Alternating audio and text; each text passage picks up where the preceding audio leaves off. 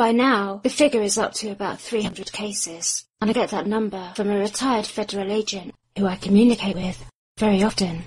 I'm talking about the cases of young college-age men who've been found dead in rivers, but they disappeared in unexplained ways. The colloquial term for these men is the Smiley Face Killers, although it has to be said that retired Detective Kevin Gannon and Professor Lee Gilbertson, who were the first to talk about these cases, separate themselves very much from the name the Smiley Face Killers, because they feel it trivializes and lessens the impact. However, dozens, in fact hundreds, of young men have vanished without a trace, only to be found dead, weeks or months later, in remote rivers or creeks, shallow ponds or canals, in areas that search parties have searched multiple times before. Then later, their bodies are discovered there, as though they've been placed there deliberately to be found. I first started looking into these cases about 6 years ago, but I first heard of them when I listened to Coast to Coast AM. A journalist called Christy Peel was on, talking about these cases with the host Ian Punnett. She had been investigating the disappearance and subsequent death of a young man in the Midwest who'd been found in a pond, bobbing upright in the water, but he was dead. Well, that's not how you die.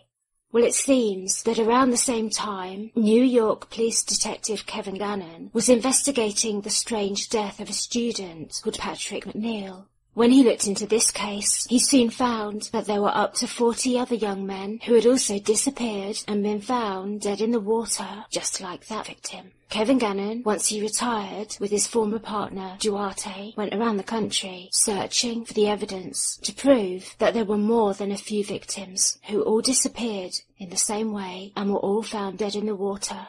Sometimes they disappeared on the same night, but hundreds of miles away from each other. The name, the Smiley Face Killers, derives from the graffiti that the detectives said they found near the scene of where they found the bodies. The graffiti was always of smiley faces, but the signatures of them varied according to the geography of where they were found.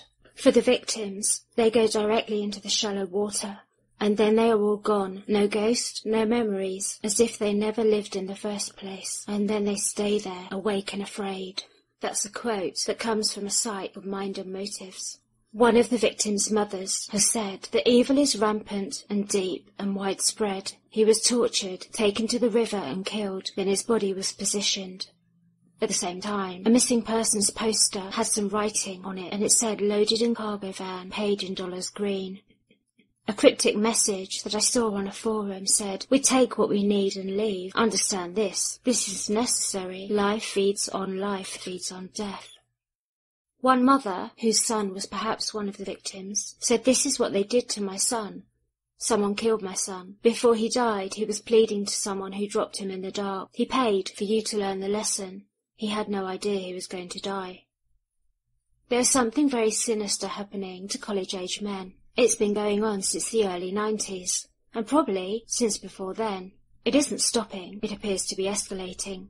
Young men attending college are going missing across the United States, and surprisingly, it could also tie into the UK. The numbers are rising as they disappear in what can only be described as the most sinister and inexplicable circumstances, and yet there are patterns. Then they're found dead, always in water, often very shallow water, but very often they haven't drowned. One mother says, "I couldn't get through to him. He couldn't talk. He couldn't tell me where he was. 8 minutes into the call, there was suddenly this ghastly screaming. I started crying." Well, let's start at the beginning. Many don't buy into the belief that there's something strange going on. They say young men and drinking doesn't go together very well, and that accidents are inevitable. Of course, this is a possibility, and probably does happen in some of these cases. But when taking a look at some of the cases individually, invariably there is an element of high strangeness about how and why they ended up in the water. When looking at them as a whole, there's a very clear set of commonalities and patterns which link them together, and these commonalities are terrifying. How does a young man end up dead in the water that's only a couple of feet deep? Why can't he get out of that water, even though he's not drunk? Why can't he be found in that water, often for weeks, when it's searched multiple times? Why would he go to the most remote body of water, in the opposite direction to the one in which he was heading? Why did his cell phone suddenly go dead after he said something disturbing? Why do many of them make desperate phone calls just moments before something happens to them? Why are some in such a state of terror or horror when they phone their parents or friends?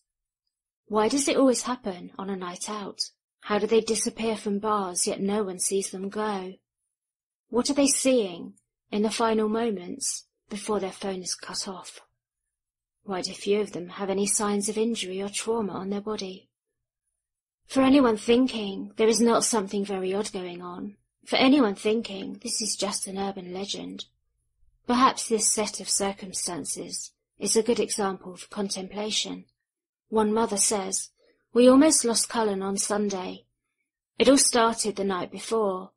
He and his friend Ryan had gone off to La Crosse to the bars with their friend Jay. My son drove and they all planned to stay the night at Jay's. At 1:30 a.m. they were at John's bar. At bar time, Cullen was nowhere to be found. Ryan and Jay were trying to find him until 5:30 in the morning. Cullen resurfaced at 7 a.m. in the emergency room of the hospital. He remembers being in the bar. The next thing he remembers is being in the river. He fought his way out of the river and collapsed on the shore. He had no jacket or shoes. He ran to the sound of the cars nearby, saw a sign for the hospital, and ran to the emergency room in just his socks. He voluntarily gave urine and blood samples. I'm thinking he must have had way too much to drink. His results came back. He was not drunk, and yet he can't remember anything from 1:30 in the morning until he woke up in the river. What did someone put in his drink? I don't think he realizes he almost died.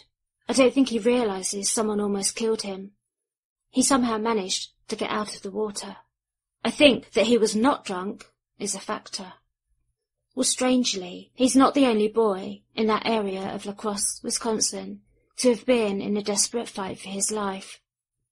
In the next case, however, it ended in tragedy and untold suffering. Jeff Giese was found drowned in the same river in 1999. The case was investigated by retired detectives Kenneth Gannon and Anthony Duarte, along with Professor Gilbertson of St. Cloud University, a specialist in gang stalking and domestic terrorism. This young man, too, had disappeared during a night out in a bar. He vanished on April the 10th.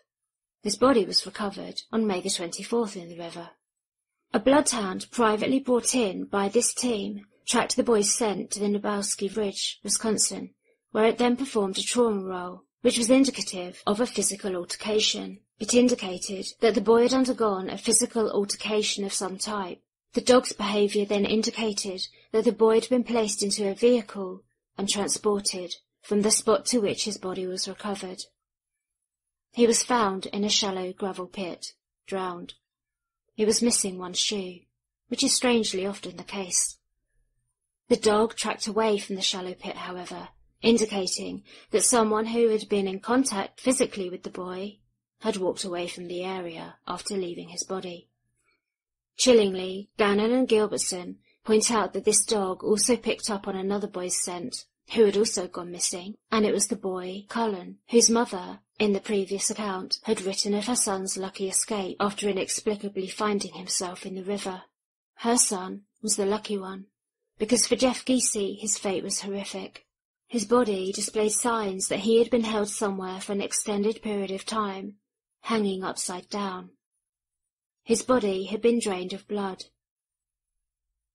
In another case, a victim had been restrained by the neck and his face and body burnt. Others have no sign of injury and yet no water in their lungs.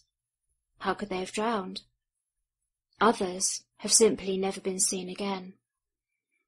When I spoke to Professor Gilbertson first, several years ago, he pointed out to me that he was concerned that the deaths appeared to have spread to the UK. I'd also spoken with a former federal agent, whose name I'm withholding at the moment. They too had been following the cases from the beginning, and are still investigating them now. The agent said, "Look at all the names here, and we think we've only scratched the surface. That's what really scares me." I'd also spoken with several family members of the victims, who were of the opinion that these were not simple accidents or misadventure, When I spoke to Professor Gilbertson again, this time in February 2016, he said they'd spread to Ireland. How could this possibly be? Mystery enshrouds so many of these cases, and on a side note, when I was first looking into the deaths, I was contacted by a person who had a blog dedicated to charting and investigating them. At their own request, they asked for anonymity and warned me that they themselves had come under attack while looking into the deaths. So much so that they had been forced to stop. They now wanted nothing more to do with it. They were contacting me to give me a warning this could happen to me. At the time, I thought they were crazy. In hindsight, I should have listened to them. Award-winning Christy Peel appeared on Coast to Coast AM years ago in an attempt to bring light to these mysterious disappearances and deaths. It was not long afterward that she too closed down her blog, which was dedicated to investigating the cases, and refused to have any more to do with it. One has to ask then, why do people who get involved in this invariably end up distancing themselves from it? Of course, those who say it is just drunk men falling into water, who have not looked at the circumstances in which they are found, nor the autopsy or police reports, will say it is because they realised it was all something and nothing, that it was drunken accidents. But there are warning signs that keep flagging up for those who attempt to look into it, and this alone caused me to wonder why that would be. On the other hand, with the continuation of Footsteps at the River's Edge blog and Vance Holmes's blog Drowning in Coincidence, in which he tracked the cases from the very beginning, it's clear that others have not stopped looking into it. Well, as I said, I began my research into these cases 6 or 7 years ago, and then published the book 3 or 4 years ago. When Christy Peel first appeared on Coast to Coast Radio back in 2008, she was joined by forensic pathologist Dr. Michael Sikorica to discuss the tragic case of one of the victims, Todd Geib. On the 12th of June 2005, in Cazenovia, Michigan, 22-year-old Todd was last seen at a bonfire party. It was a marshy rural area. He left the party to walk back alone to his cousin's house, where he lived. He never made it back there. He called a friend at 12:51 a.m., but all he said was, "I'm in a field," before the phone call cut off. When the friend rang back, all the friend could hear was what sounded like the wind. The area where he was last seen was thoroughly searched 3 times. During one of the searches, as many as 1,500 volunteers searched the area. He was not found. When his body was discovered there, weeks later, in a remote bed of water, his death was ruled as undetermined. When a new autopsy was carried out, he was discovered to have been dead only 2 to 5 days, despite being missing for 3 weeks.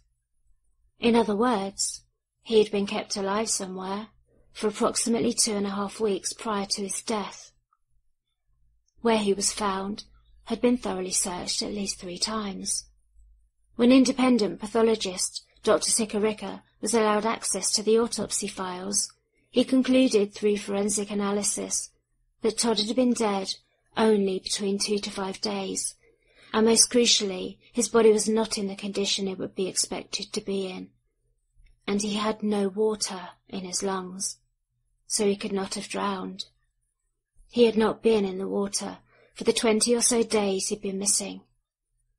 He'd been held or kept alive somewhere for approximately 3 weeks, before being taken to the creek and placed in it. He'd been placed into the water to make it look like he had drowned. Where had he been before this was done to him? What was done to him when he was held somewhere, by someone? According to the couple who found Todd, he was standing upright in Obanall Lake. It was reported they remember it distinctly because his head and shoulders were sticking out of the water. This is not how a person drowns, and this is not the sort of position a person will die in. It is as though he'd been put in that position deliberately, like a raised flag, like someone leaving a message, like someone taunting those who would eventually have to retrieve his body. Said Christy Peel at the time, "These drowning mysteries defy logic." Dr. Sikorica's opinion that Todd did not die in the pond, but was later placed into the pond, was backed up by 200 other forensic examiners when he presented the strange case at an international convention of medical examiners. There was no mistaking that this was not normal. Christy Peel said of the cases that she investigated, "A lot of people have asked me who is doing this. Whoever had Todd is a sick individual. I think we're going to find a dark human being of a kind we haven't met yet. But the odds are it's more than one person." As the cases turn into a heavy pile of files, it will become very clear that this is not the work of one killer, nor of one group. It all began when journalist Christy Peel joined forces with the two retired NYPD detectives Gannon and Duarte over 20 years ago. Gannon had investigated what he believed was the first case, and it was these two ex-detectives who first discovered what became known as the Smiley Face Killers. And as they say, it's now a label that they don't really want to be used, because it trivializes and sensationalizes the cases. But what these two detectives discovered, however, was sensational, and it was sickening. 40 more cases could fall under the umbrella of the Smiley Face Killers. 40 more boys had died at their hands. The phrase, the Smiley Face Killers, was derived from the claim by Gannon that graffiti was found at or near the bodies. Smiley faces, sometimes with devil horns. The first case they looked into occurred when Detective Gannon was still a serving officer with NYPD. He gained bravery citations and after retiring, remortgaged his house to finance a deeper investigation into these cases himself. Patrick McNeil was 21 when he walked out of a bar in New York City on a cold night in February 1997. He told his friends he was taking the subway back to Fordham University, where he was studying, but he never made it back there. His body was found in the water at Owl's Head Water Pollution Plant, near a Brooklyn pier, almost 2 months later. His body was found face up, which is not the usual position for a person who drowns. The pathologist stated he was not drunk when he died of drowning, but some very concerning questions arose. According to Detective Gannon, as the young man exited the bar he'd been drinking in, the Dapper Dog, in uptown Manhattan, he appeared very drunk, so much so that he was bending over in the street as though he needed to vomit. He seemed very uncoordinated. He attempted to walk off down the street, stumbling along, and as he did so, a double-parked car began to move beside him. Patrick stopped again, as though he was about to be sick, stumbled and fell over. The car beside him stopped. When Patrick managed to recover and pick himself back up, the car began to follow him again. He was found, more than 40 days later, dead in the river. He was face up and partially clothed. Interestingly, a couple was said to have been in the car following Patrick before he disappeared. Of course, couples are far less likely to arouse suspicion, and yet why would a woman be involved in this kind of thing? I know that in one of my other books I described the case of a UK double murder of 2 young girls who were abducted and killed, and I looked at the alternative theories floating around about who the real perpetrators were. There was the suggestion then that the perpetrator serving life was not really the one who did it. There were witness accounts of a man and a woman intensely watching the children from afar as they sat in a car. In some of the 90 or so Manchester UK drowning cases, as I'll talk about later, a woman was actually convicted as being part of a gang who drowned a man deliberately. So women, it seems, may perhaps play a role in these horrific drowning cases then. At Patrick McNeil's inquest, the pathologist stated he was not drunk, but he did die of drowning. He noted a possible ligature mark around the man's neck, but this was not followed up by the police. Another renowned, independent forensic pathologist, Dr. Cyril Wecht, when reviewing the case for journalist Christy Peel, stated, "There's no way this man is accidentally going to fall into a body of water, and the fly, larvae that was found to have been laid in the groin area, well, it's an indoor fly, not an outdoor fly. So we have a body that was already dead before it was placed in the water. So I would call it homicide, yes." In other words, the young man had been kept alive for an extended period of time again, prior to being found in the water, long enough for indoor larvae to settle on his body. He had been kept alive somewhere, indoors. Then he had been taken to the river and placed in it.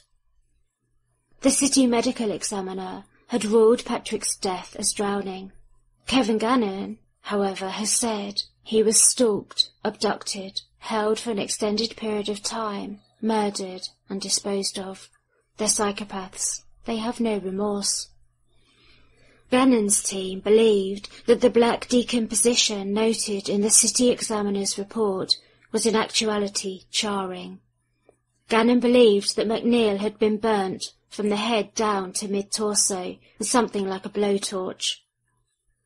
Another retired federal agent I liaise with, however, believes that this could actually have been caused by his body being placed in a freezer. But either way, it's highly disturbing. From the possible ligature mark, Gannon's team suggested McNeil could have been bound in a chair tied by the neck, restrained and tortured, as his back appeared to have no charring on it, only his front. His face was the most burnt part of his body. Clearly his torment and suffering before being found in the river was absolutely horrific, if this is the case. When I spoke with Kevin Gannon's supervisor at NYPD about these cases, he suggested I look into the disappearance of a boy called Larry Andrews. A few months before Patrick McNeil's disappearance, Larry Andrews had come into New York City by train with a large group of friends from their hometown in Westchester County. It was New Year's Eve and they were excited to be joining the celebrations in the big city. However, Larry never made it to Times Square.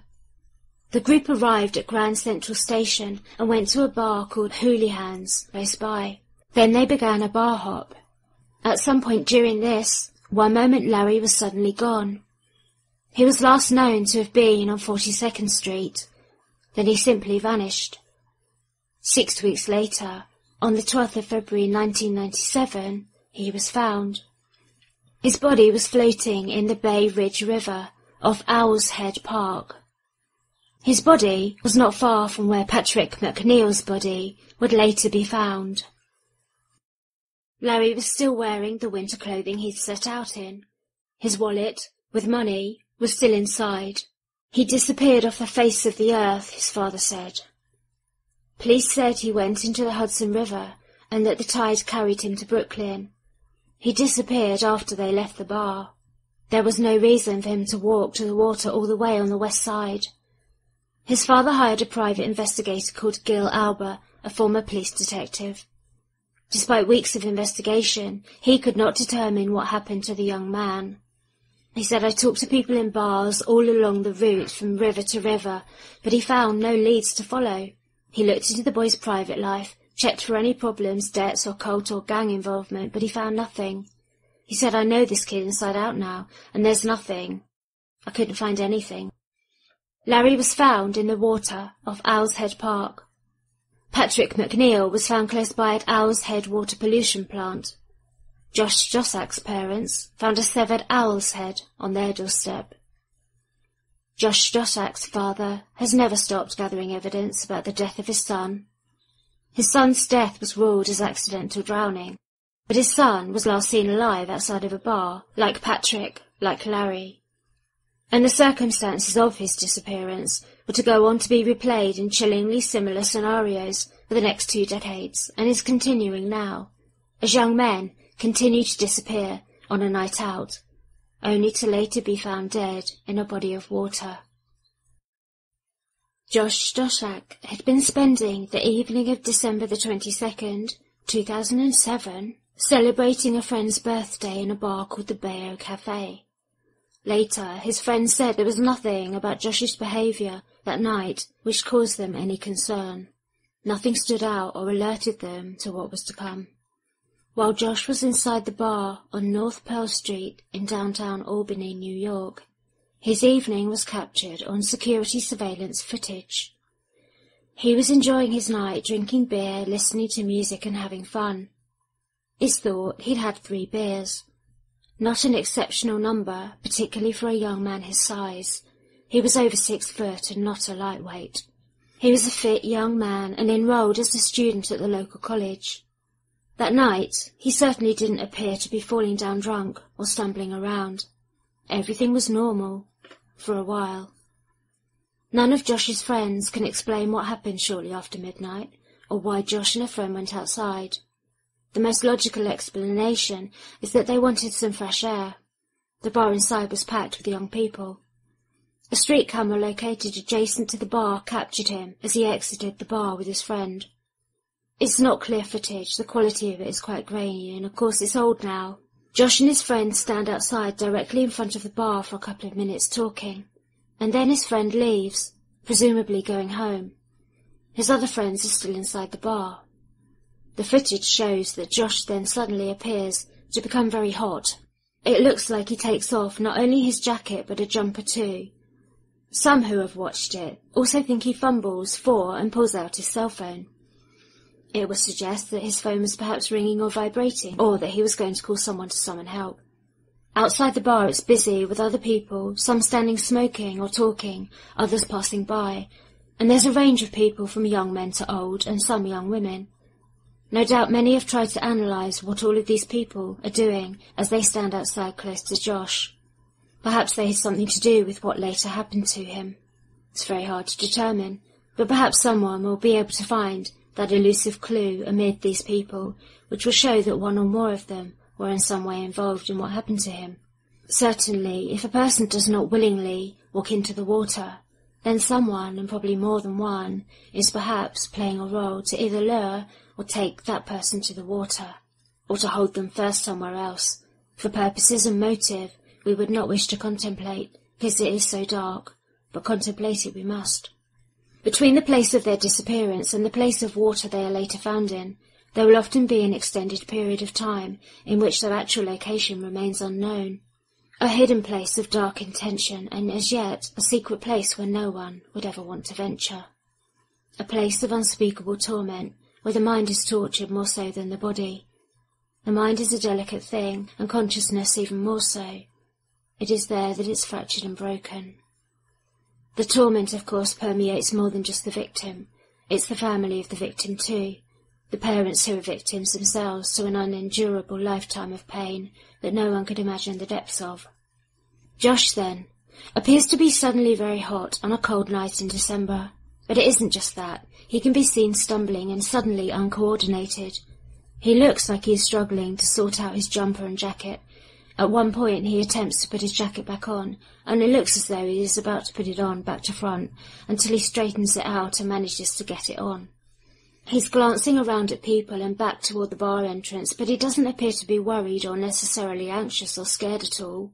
He just looks really out of it.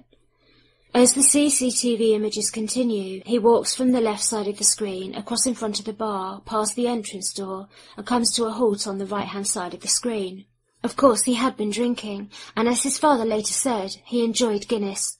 But Guinness is very different to shots of tequila or cocktails. In other words, like most young men, he enjoyed beer or ale, but he hadn't been knocking back shots of strong spirit that night. And yet he is hot, uncoordinated and stumbling. He's very disoriented. He looks drunk, very drunk, or rather, that would be the natural assumption when watching his body's reactions. However, there is another much more sinister reason why he could be in the state he's in. It's very possible he has been drugged. In fact, the retired federal agent who has followed these cases for over a decade, and who I liaise with very often, has told me that he has evidence on security footage inside the bar of Josh being injected with something. Outside the bar, after getting his jacket back on, he now seems to gather himself together and begins to walk off. He exits from the screen on the right-hand side and disappears from view.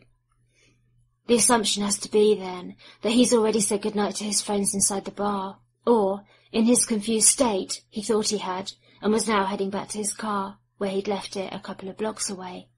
Of course, he was in no state to drive, but his mind wasn't working properly anymore. Later, it would become apparent that he had not said goodnight to his friends at all. They had no idea that he'd left. He's seen one more time very briefly, just over a minute away on a camera that was located on the street close to the bar. Where he went after that is not known. His car was parked a couple of blocks away from the bar, but inexplicably, he was not seen on any more surveillance cameras. He should have been, if he continued walking, because there were other cameras on the sidewalks along the route, but it was as though he simply vanished. Of course, no one knew he'd gone missing just yet. Strangely, around the same time that Josh simply disappeared from the street, on the outskirts of the city close to the Albany port, a different surveillance camera was picking something else up. This camera was situated at a government facility, the Department of Environmental Conservation. A figure was captured on camera in the parking lot of the building, stealing an SUV that belonged to the department.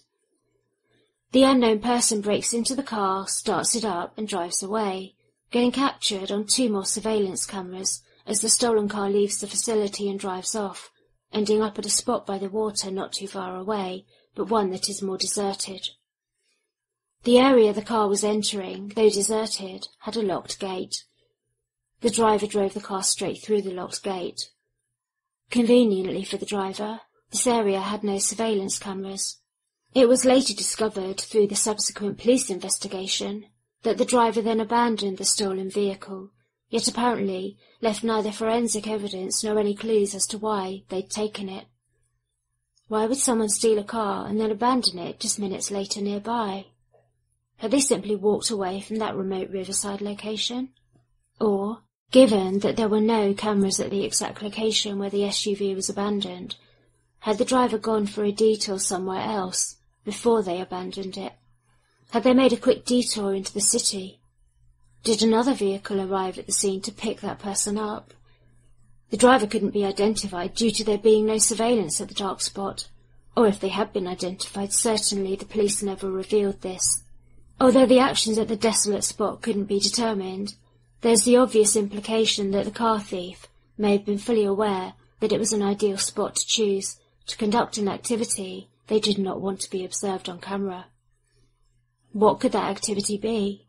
A drug deal? Selling illegal guns, perhaps? Or a transaction of an even darker nature? The selling of a human being, or at least arranging the transportation of one. Had another vehicle joined the SUV there? Had a package been handed over? A package being a human, still alive, snatched off the street just moments earlier. If so, this would clearly show an obvious planning stage beforehand. Police reports indicate that they became aware of the car theft and responded to the incident, arriving at the scene at approximately 1:40 a.m, which was well after Josh's last sighting. Josh was seen at just after midnight. The stolen car was examined and taken away. It had damage to the front of it from the impact from the locked gate. Also, rather oddly, Josh's cell phone would later be found around the front of the Environmental Conservation Department building, where the vehicle had been stolen from. There was no prints on the car, and DNA evidence was inconclusive. The department building itself had not been burglarized, and there were no signs of forced entry into the building, so it did not appear that the car theft related to anyone trying to get into the building to steal anything from it. But why was Josh's phone found there later? How could he have got to the building when he'd last been seen outside the bar, nowhere near the building, and he was in no state to have got there? He was also a student with no criminal record. The next day, when it was determined that Josh had gone missing, his car was found still parked in the same spot he'd left it in before going to the bar. He clearly hadn't driven to the environmental building, and he had no reason to take a taxi there.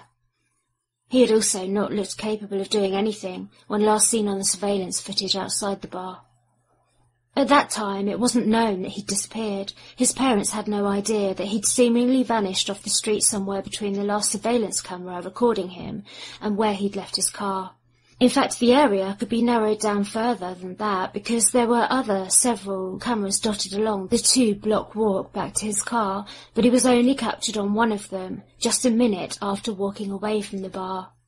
It would become clear then that between the last sighting and the next camera, something had happened to him that had caused him to disappear from sight. The most realistic suggestion as to what happened to him could only be that either he somehow entered a building in that small grid area, or he entered a vehicle. He couldn't have been walking around anymore at that point, because he would have been seen on footage. When Josh's phone was found by the building, the police believed he had to be the same person who'd stolen the SUV and then broken down the gate to get into the isolated riverside location where it was abandoned. In fact, when Josh's parents reported their son missing the next day, the police told them he'd stolen the car and was now the suspect in a robbery. However, forensic analysis failed to find any fingerprint evidence of Josh having taken the car, and he was subsequently ruled out as the perpetrator of the crime. Then he became officially a missing person. His father, an experienced arson investigator, was scathing of the police effort to find his missing son. His father drove out to the site of the government building and the site where the car had been abandoned. He came across freshly painted smiley graffiti. He'd heard of the two retired NYPD detectives, Gannon and Duarte, from their media appearances, and he contacted them straight away. They'd been telling anyone who would listen that young men were being abducted, held for an indeterminate length of time, tortured, killed, and disposed of in the rivers. They said that the smiley face graffiti was often found at or near the scene. They'd hired private pathologists to re-examine cases. They were convinced that a group was doing this. The police themselves, however, were not convinced of the relevance or authenticity of the graffiti discovery, and in fact, they would later suggest that the young man's father, the arson investigator, had sprayed it there himself. His father, understandably, would have been furious about that.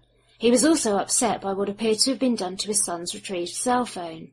It seemed that while his father said he had received police photographs of the cell phone, clearly showing several unread text messages, when he then asked the police about the messages, they appeared to have been deleted, and this too was a major disappointment to him.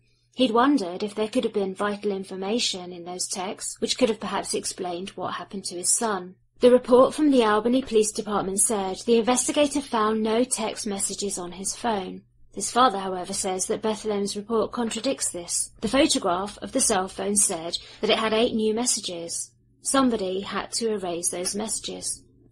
In an eerily and chilling replication of the disappearance of Patrick McNeil, according to Cardinal Points Online, Josh's father said a vehicle was seen on camera several times driving past the bar my son was in prior to his disappearance. Cameras then spotted the car later at 2 locations after a vehicle was stolen from the Department of Conservation on the port. After this vehicle left the parking lot there, it drove to the most southern part of the port. This part of the port is the only area not covered by cameras. 2 cameras spotted it during this time, and the vehicle was seen driving past the bar. The vehicle that was following was abandoned by the driver. Though the police were now investigating their son's disappearance as a missing person, the parents felt that because they had initially treated him as a suspect, the police had lost vital time in searching for him as a missing person, when the first few hours after someone disappears are vital. The police department spoke out by saying that they had employed helicopters, canines and sonar search units as soon as they realised what had happened. Sadly, however, despite this search effort, ongoing over several days, no trace of Josh other than his cell phone could be found. If he had been seen walking from the bar, a distance of 2 miles from the government building where the car was stolen, and bearing in mind that at the time he'd been stumbling and very disoriented, he was not seen on any more CCTV cameras. So is there any possible way he could have got to that building himself, and then managed to break into the government-owned car and drive it away? It would seem entirely impossible. And then, of course, we know, according to his father, that this stolen vehicle was seen outside of the bar that he disappeared from. The search for Josh continued for weeks, but there was no sign of him and no leads to follow. It was to be 4 long months until he was found, on April 22nd, 2008, dead in the Hudson River, in the Coxsackie area, about 20 miles away.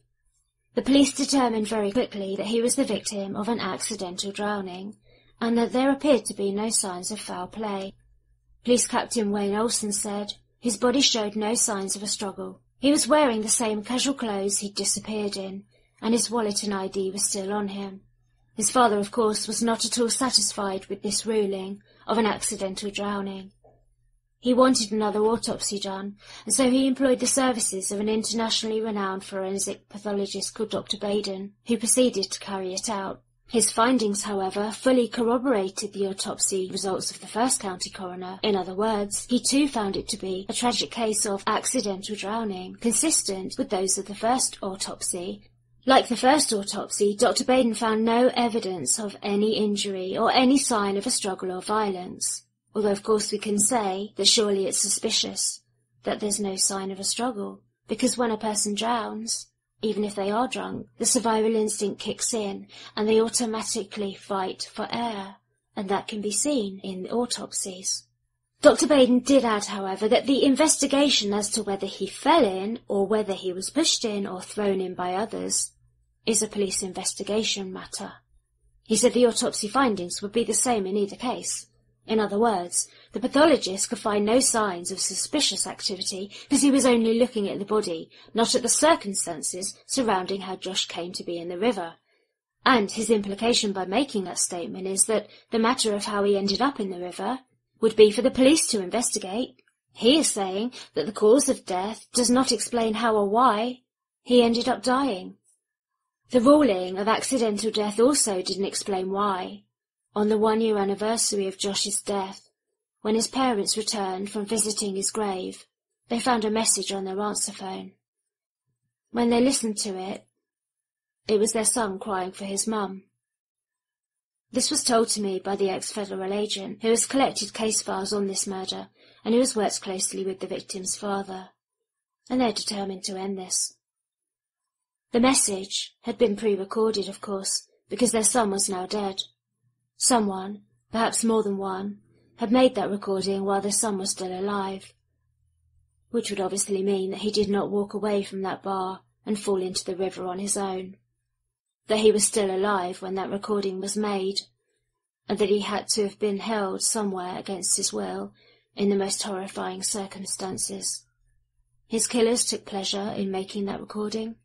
His killers enjoyed sending that recording to his parents. The police, for their part, were firm in the opinion that it was simply a tragic accident. Spokesman for the police department at Albany at the time, Detective James Miller, said that from interviews with independent witnesses, the possibility that the Smiley Face graffiti was drawn by anyone connected with Josh Jossak's death had been ruled out.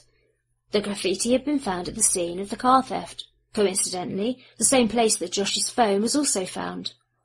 It was Josh's father who found it, and he was fully aware of the significance, having followed other cases that had come to light in the media that had the similar graffiti. But Detective Miller said, "We don't believe it's related at all." Then he appears to contradict himself by saying, "More than likely it's just a cruel hoax on someone's part." Cruel, yes, but probably not a hoax. How likely is it that someone, at this early stage of the Smiley Face Killers spree, would perpetrate a hoax? At this point in time, the phenomenon was not even that well known, really, to have encouraged a copycat to have spray-painted it. But even more, how would they have known to paint a smiley face for the father to find, unless they themselves knew that Josh's phone would be found at the scene? Well, the retired federal agent, whose name I keep withholding, has worked relentlessly with Josh's father ever since the death of his son, and he told me that they traced the telephone call made to his parents on the 1-year anniversary of their son's death, in which he is crying, to a trucking company in the Heartlands. Who was behind it? Well, they're keeping that to themselves for now, but there is a very strong possibility that his killers will be hunted down. Larry Andrews was found off Owl's Head. Patrick McNeil was found at Owl's Head water pollution plant close to Larry. Josh's parents were sent to Severed Owl's Head after their son was found dead. It was left on their doorstep. The owl is a nocturnal bird of prey. Owls are a predatory bird and have an ability to see in the dark. They can see what we cannot see. They are silent watchers and wait quietly in the night to strike. They are silent in flight, stealth-like. In the Egyptian system of hieroglyphics, the owl symbolizes cold, night, and passivity, and the realm of the dead sun which has set and is crossing the lake or sea of darkness.